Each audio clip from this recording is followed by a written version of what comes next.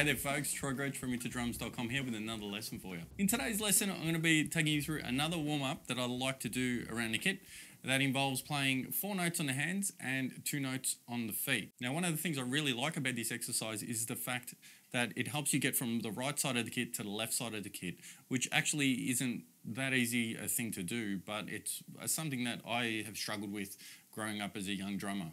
So it gave me an option to use in a lot of circumstances, which has helped me greatly. So again, the basis of this linear pattern is playing 4 notes on the hands and 2 notes on our feet. You can play this with a single pedal or a double pedal. It's up to you.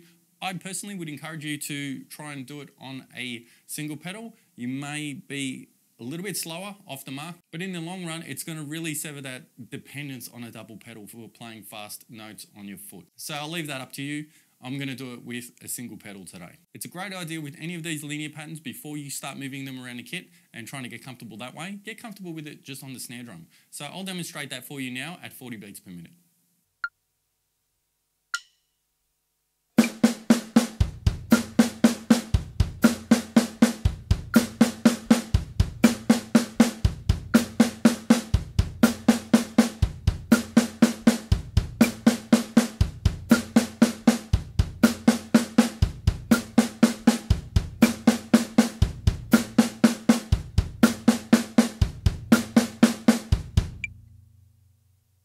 Now that you're comfortable with it on the snare drum, we're going to start moving it around the kit. So we're going to start snare, snare, 1, 1, foot, foot. Then with the next cycle, we're going to start on tom 1. We're going to go 1, 1, 2, 2, foot, foot. Then 2, 2, floor, floor, foot, foot. Then we're going to go floor, floor, snare, snare, foot, foot. However, when we are moving around the kit at the start, we're moving clockwise. So when you're moving around clockwise, you're going to lead with your right hand. That way you're not going to be trooping over your left hand. But because when we get to the floor tom, we're going to the snare drum, I want you to switch it. I want you to go left, right, foot, foot. And we're going to go floor, floor, snare, snare, foot, foot. Then again, because we're going clockwise, we're going to switch to right hand. So right, left, foot, foot. Right, left, foot, foot. Right, left, foot, foot. Left, right, foot, foot. And then we're going to just continue that cycle around and around. So let me demonstrate that now at 40 beats per minute.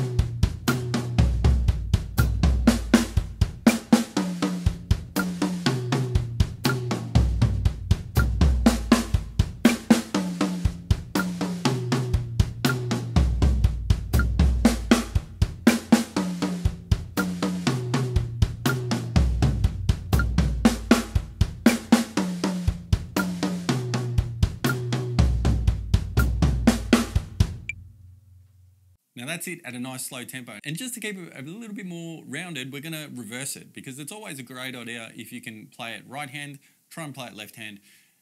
You may never do it, but if being able to do it and not need to do it is better than needing to do it and not being able to do it. Does that even make sense? I don't know. It should make sense. Let's do that now at 40 beats per minute.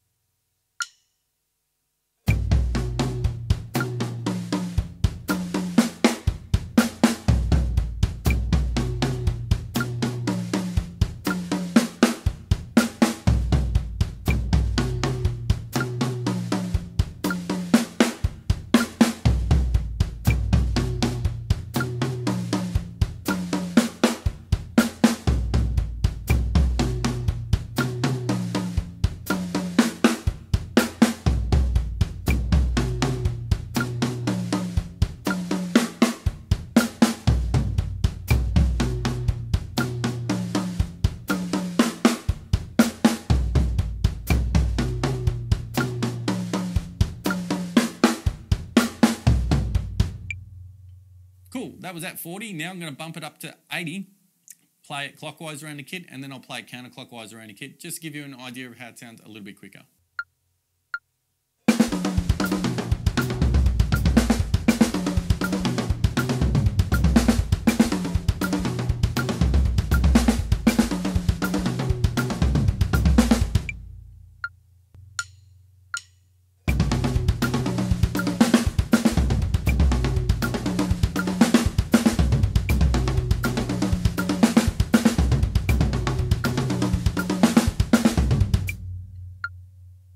Now you can obviously take that as fast as you can and get comfortable with it, and the sky's the limit. It's up to you. You're only limited by yourself. So challenge yourself and hold it and see how fast you can get it. The only thing I would say is try not to rush the tempo. When you're going for speed over everything else, you're really going to sacrifice the clarity, the accuracy, and all that kind of stuff. So when you do go fast, it's going to sound muddy and messy, and you're not going to be left with a really usable chop. So what's the point? You're much better off slowly increasing the tempo and making sure that when you are playing it, it's sounding nice and clean. That's where you're going to get the best use out of this. Now, the last option I'm going to give you for today is a combination of the two. We're going to go clockwise around the kit, and then when we get to the snare drum, we're going to reverse it. The only difference is, before when we would reverse it, we would start on the floor tom. However, this time when we're going counterclockwise, I'm going to start on the snare, go to the floor tom, and then back around. It's just going to make it feel more like a well-rounded exercise in itself. And then obviously you can do the same in reverse. You can start on the floor tom, go around, back to the floor tom, and then to the snare and around. You'll get the vibe. It just, like I said, makes more sense to me to play this way as an exercise. So let's give that a go at 80 beats per minute.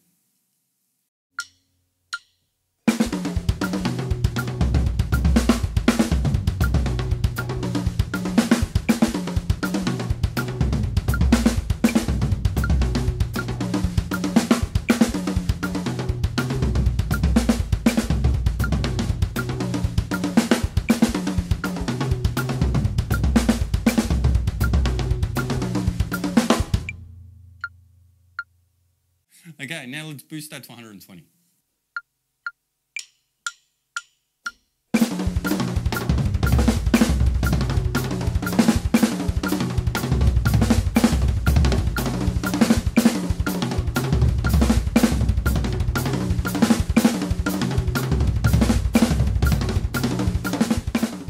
That's it for another lesson. If you did like it, please hit the thumbs up. I would really appreciate it. And if you're not already a subscriber, I would love you to subscribe and hit that bell to be notified of when new lessons are available. If you've got any lesson requests, please hit me up in the comments below. I'll do my best to try and get those to you. So for now, I'm out of here. I'll be back next week with another lesson for you. So until then, have a fantastic week. And as always, happy practicing.